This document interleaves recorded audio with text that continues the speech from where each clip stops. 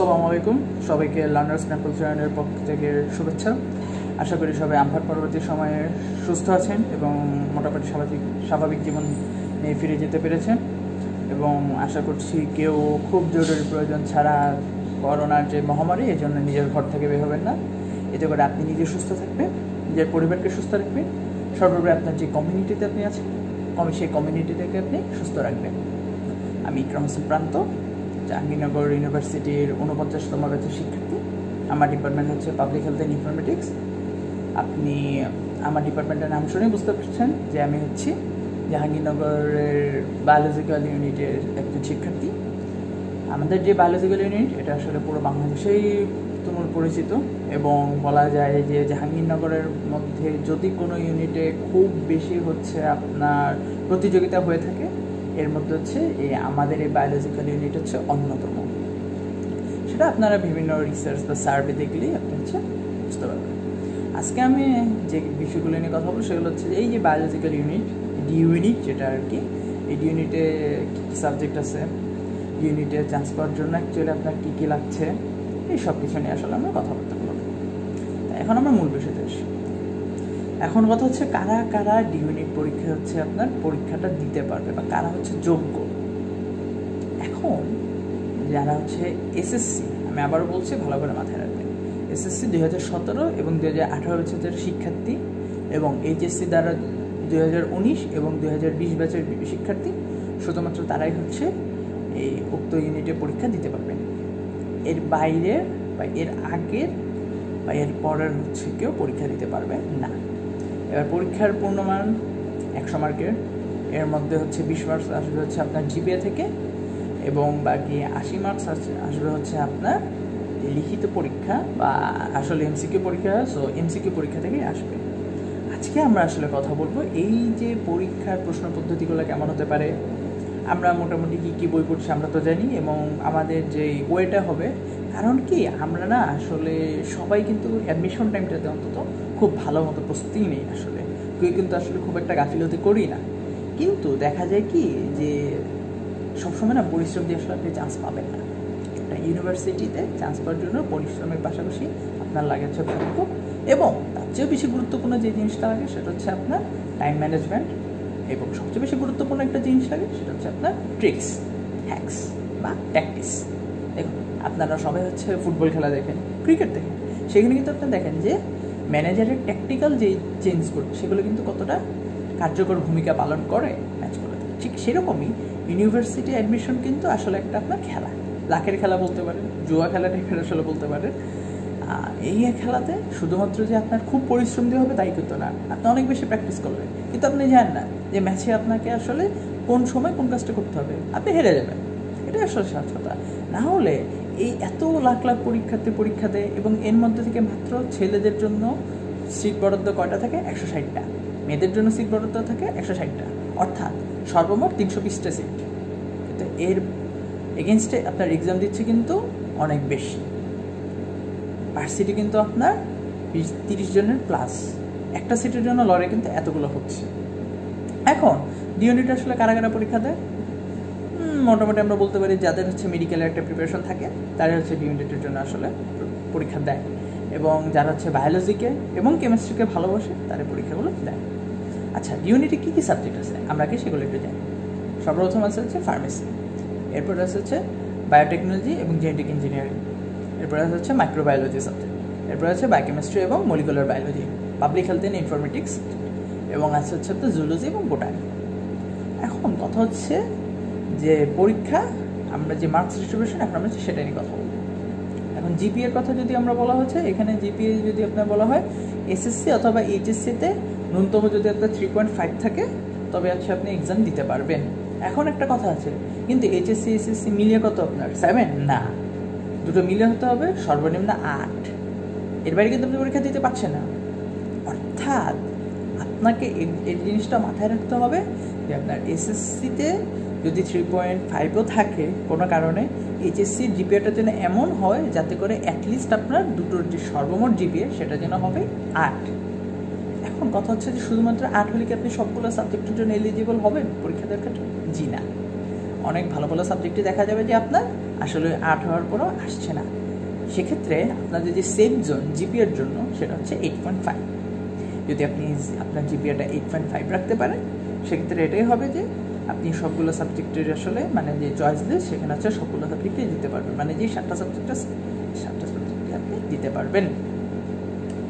এবার হচ্ছে আমরা জিপিএর যে 20 মার্ক, জিপিএতে আসলে 20 মার্ক এবং পরীক্ষা হবে 80 মার্কে। জিপিএর 20 মার্কটা কীভাবে আসবে? আপনার যে এসএসসির যে জিপিএ সেটাকে হচ্ছে 1.5 দিয়ে গুণ করা হবে, অর্থাৎ আপনি যদি এসএসসিতে জিপিএ 5 পান তার 1.5 গুণ হবে, অর্থাৎ 7.5। এবং এইচএসসির যে জিপিএটা পাবেন সেটাকে হচ্ছে আপনার 2.5 দিয়ে গুণ করা হবে, অর্থাৎ এইচএসসিতে যদি আপনি জিপিএ 5 পান সেটাকে দাঁড়াবে হচ্ছে 12.5, অর্থাৎ সর্বমোট হচ্ছে আপনার 20। এই যে হিসাবটা, এই হিসাবটা গেল হচ্ছে আপনার জিপিএর জন্য। আশা করি ক্লিয়ার।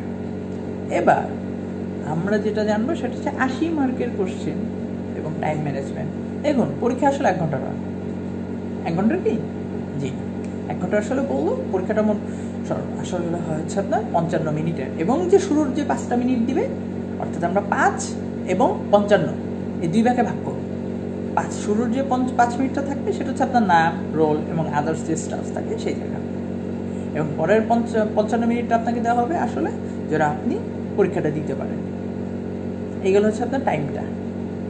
এবার আমাদেরকে জানতে হবে যে 80 মার্কের ক্ষেত্রে প্রত্যেকটা মানে এমসিকিউ কটা আসছে কী কী। আচ্ছা, এই যে 80 মার্ক, 80টি অবজেক্টিভ আসবে, প্রত্যেকটা অবজেক্টিভের জন্য মার্কস হচ্ছে আপনার 1 করে, এবং প্রত্যেকটা অবজেক্টিভের ক্ষেত্রে হচ্ছে আপনার যদি ভুল অ্যান্সার করে ডিডাকশন হচ্ছে 0.20। এবং অনেকে হচ্ছে আমরা মেডিকেলের যেহেতু আমরা পরীক্ষার্থী, মানে বেশিরভাগই হচ্ছে মেডিকেলের জন্য প্রিপারেশন নেই, ফার্স্ট টাইমার এবং ইভেন আমরা সেকেন্ড টাইমার, এবং তারা হচ্ছে পরে আমরা ডিউটি এক্সাম দিই।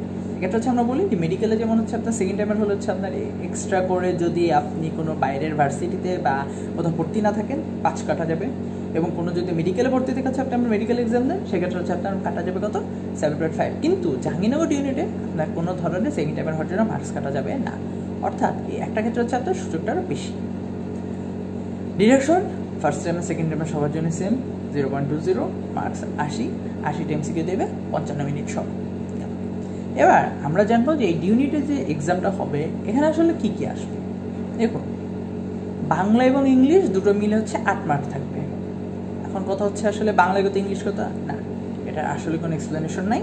হয়তো এমন হবে যে বাংলা 4 ইংলিশে 4, বা বাংলা 5 ইংলিশে 3, বা বাংলায় 3 ইংলিশে 5।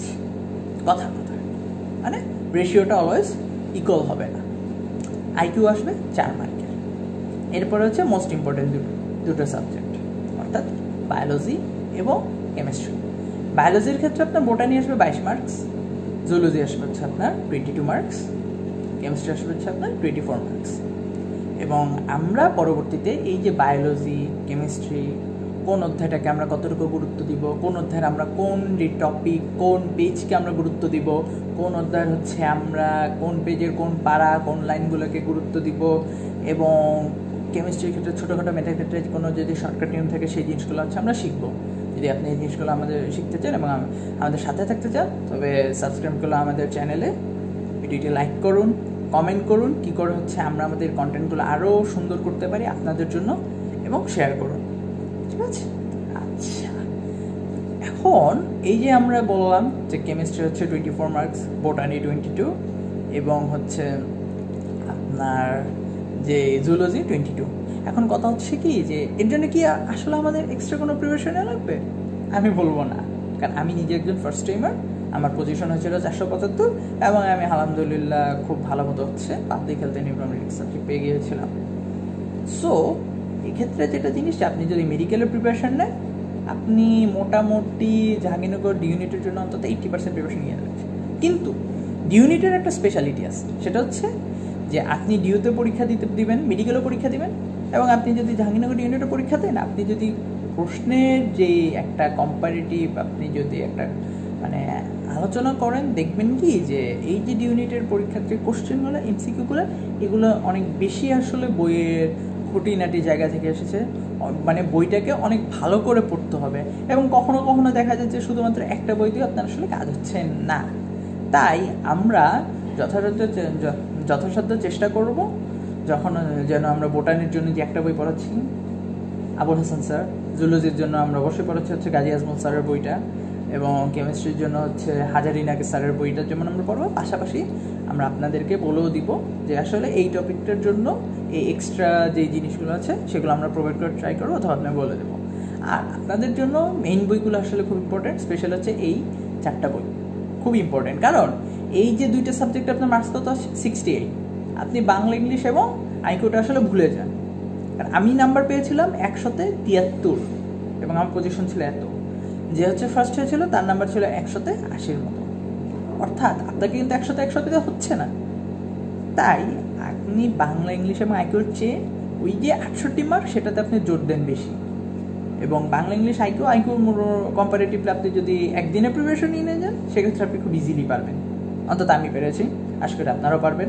বাংলা ইংলিশের ক্ষেত্রে আসলে খুব সেম, আর ইজিলি পারবেন। কিন্তু কঠিন কোশ্চেনগুলো আসলে হয় কিন্তু আপনার এই কেমিস্ট্রি এবং বায়োলজির ক্ষেত্রে।